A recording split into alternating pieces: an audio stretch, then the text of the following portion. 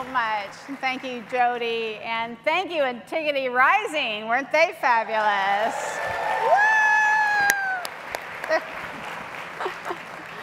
I think everyone in this room recognizes and appreciates the vitally important work of PFLAG, and if you're like me, I always burst into tears every time I see the PFLAG contingent during Pride. So thank you, Jody, for what you do for our community and for PFLAG. Well, good afternoon, everyone. Are you having a great summit? Thank you so much for being here and for being part of the Out and Equal family. And a very special thank you to our good friends at Dell for sponsoring today's Power Lunch. Thank you. And thank you, Dell, for sending me a wonderful printer for our new office in DC. As you heard yesterday, Out and Equal now has a satellite office on the East Coast. And for years, I've gone to so many meetings in DC and New York, so it seemed the time was right to open an East Coast office.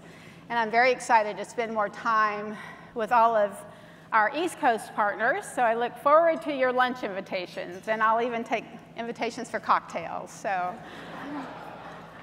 well, I have to tell you that I am so happy to be here with all of you. I really love getting to talk with people during the summit and hear the stories you share with me about what you're doing in your company and in your workplace that is really making a difference and having an impact. You know, it feels especially meaningful to me to be having those conversations here in Dallas, where I live some of my own story. Yesterday, I told you a little bit about my life here in Texas. At the time, I was very involved in a rather conservative church. And over the years, I got three very clear messages from the leaders of that church. One was that God is male. The second was that women are inferior to men, and in fact are second-class citizens. And the third message I got loud and clear was that homosexuality was a sin. Well, I knew in my heart of hearts that God is love and that God transcends gender. I also knew that women are powerful, as you've been able to see even here on this stage. And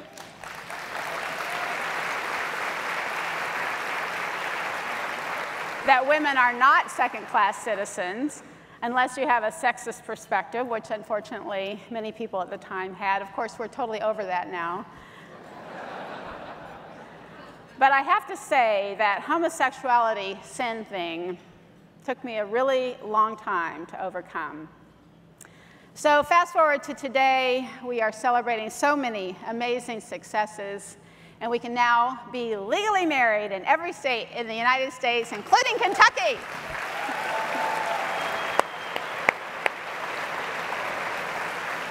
And we can be married in 23 countries around the world. And we still have our work cut out for us, because there are still too many people who have been taught that homosexuality is wrong. But I have hope, because of the stories of each and every one of you in this room that are changing that myth.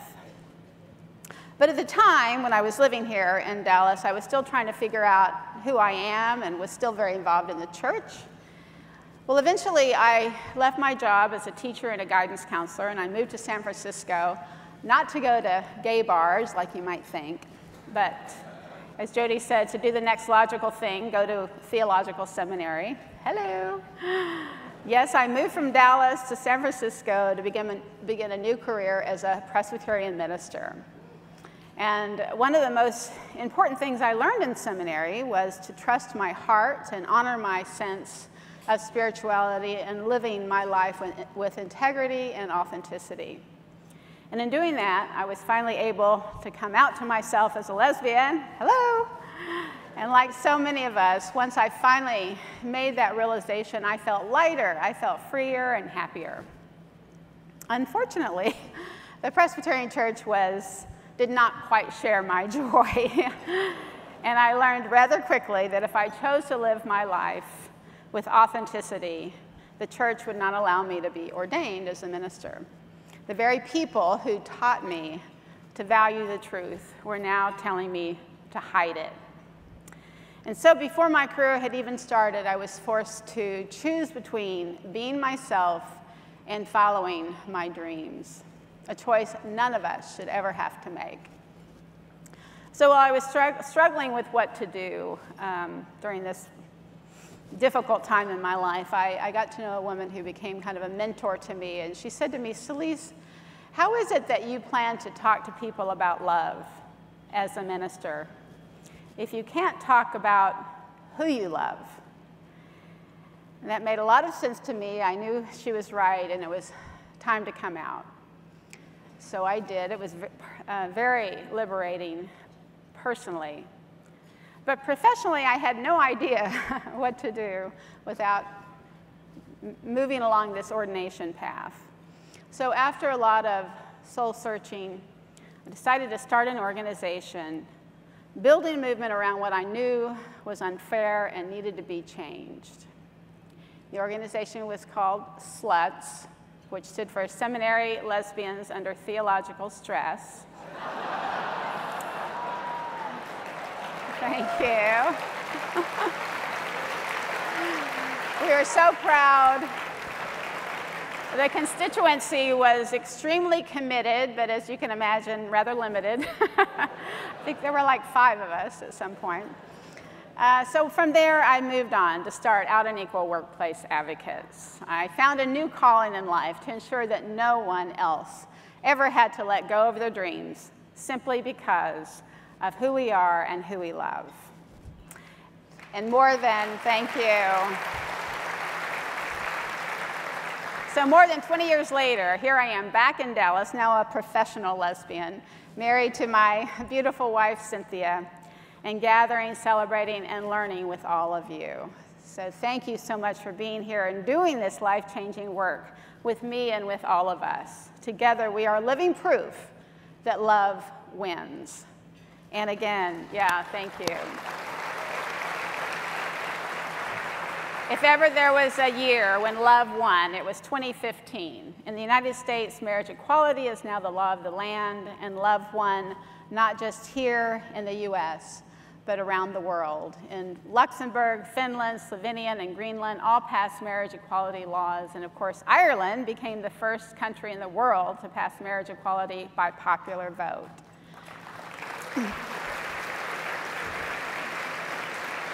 So many people worked tirelessly to get us to this place, and everyone in this room has made a difference.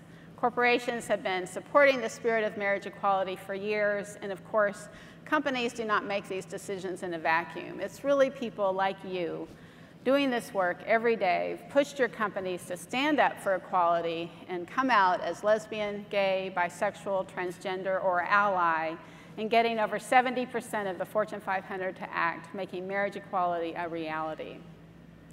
So people are now asking, what's next? Well, it's clear to me what's next: full, global, LGBT workplace equality. And we live in an interesting time. We can now be married in 23 countries around the globe, and we can still be arrested, imprisoned, and even killed in nearly 80 countries in the world. And of course, here in the United States, we can now be married in all 50 states, and we can still be fired in 28 because there's no federal law to protect us.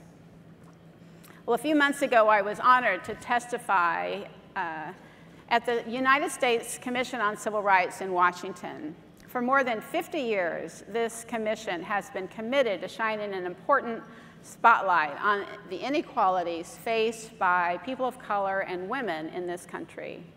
And for the first time ever, they held a hearing on LGBT issues. And I was thrilled to be part of this historic conversation focused specifically on LGBT workplace issues and the need for a federal law to protect our community at work. I was honored to bring your voices and your stories with me to Washington and help shine a spotlight on the importance of LGBT workplace equality. Well, it was just a few months after our testimony that the Equality Act was introduced in Congress. In 1974, Bella Abzug introduced the Equality Act to add sexual orientation to the 1964 Civil Rights Act. 20 years later, the bill was stripped down to be only an employment rights bill and renamed, something we've heard a lot of, Employment Non-Discrimination Act, ENDA. And of course, as we all know, it never passed. Well, in July of this year, the Equality Act was reintroduced, this time including sexual orientation and gender identity, very important, and offering protection in employment, housing, and public accommodations. So hope springs eternal. We look forward to the day that we can be married on Saturday and still protected at work on Monday, no matter what state we live in, and protected in all aspects of life. Well, as I learned more about the history and work of the U.S. Commission on Civil Rights, I couldn't help but think about the perseverance and tenacity of people of color and women these past 50 years as we continue our struggle for equality as a nation. Today, as we talk about and celebrate LGBT equality, it's so important to acknowledge that we are part of a much broader history and community working towards civil rights and human rights for all. We stand shoulder to shoulder with our brothers and sisters who are committed to racial equality and to gender equality.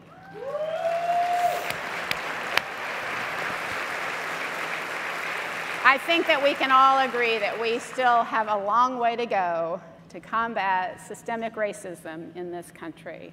When we witness the atrocities that have happened in far too many places like Ferguson and Baltimore and Oklahoma and South Carolina, over the past months and years, we know that we must all stand together.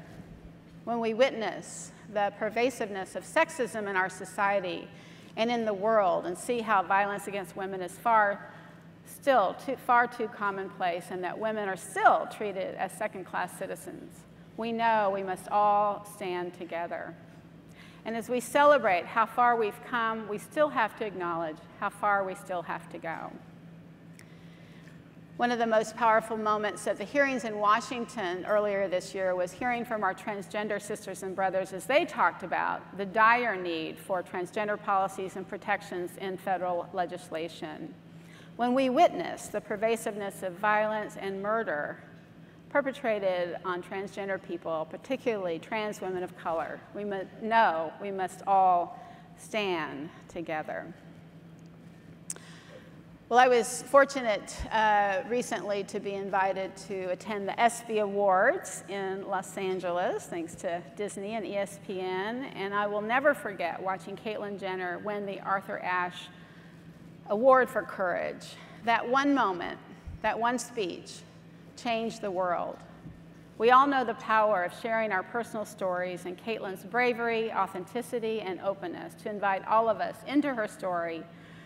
It brought transgender lives into the living rooms of so many people in our country and around the world who can now say what many of us in this room have long been able to say, is that I know, admire, respect someone who's transgender. And that moment of recognition is the moment we're able to change hearts and minds and win real equality. So again, it's the stories of each and every one of you in this room that is changing the world, that has won marriage equality, and is moving the needle on transgender visibility. And together, we are changing the world on behalf of the lesbian, gay, bisexual, and transgender community. Now, global workplace equality is really the cornerstone of our work at Out and Equal. Over the years, we have worked with our friends and colleagues around the world on behalf of our community. For many years, we've worked with Yvonne and Igor in Italy to support the work of Parks, leading companies to be more inclusive of the LGBT community in Italy. We support our colleagues Adriana from IBM and Talak from Dow and Sao Paulo, who bring companies together to share best practices and are making a difference for the LGBT community in Brazil. We're working with Ruben and Hugo in Mexico with LGBT Confex to support the LGBT community and businesses and companies in Latin America and in Mexico. And we continue to support the work of Vijay from Intuit and Lakshmi and others who meet regularly in Bangalore to look for ways to support the LGBT community in India. This year we have 2 global fellows at Out and Equal. We have Ches from the Czech Republic and Jacob from China. Ches worked as a deputy minister in Prague, advocating for human rights for many years. And Ches worked to ensure that LGBT couples could adopt children. And after a lot of frustration, he finally realized that the government of the Czech Republic was simply not supportive. So he decided to work within the LGBT community to effect change and became the first executive director of Prague Pride. Well, in Pride's first year, the president of the Czech Republic made a public statement denouncing Pride and stating his extremely homophobic and anti-LGBT position.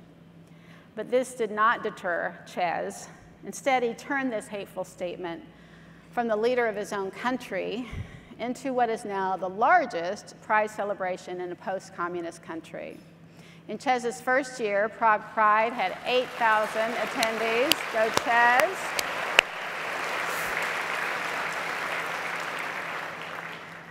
The first year, 8,000. This past year, there were 55,000 people at Prague Pride.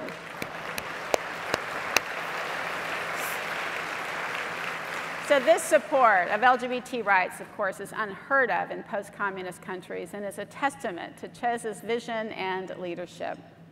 I'm proud to have him as a colleague at Out and Equal this year, and I know we will continue to work together toward full LGBT rights around the globe.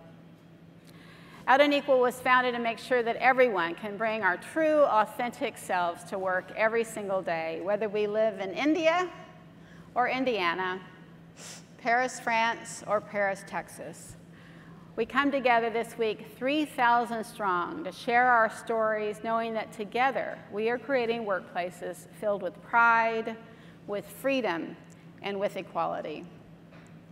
Thank you for the work that you do every single day, making a difference and changing the world one cubicle and one workplace at a time. Thank you. Thank you.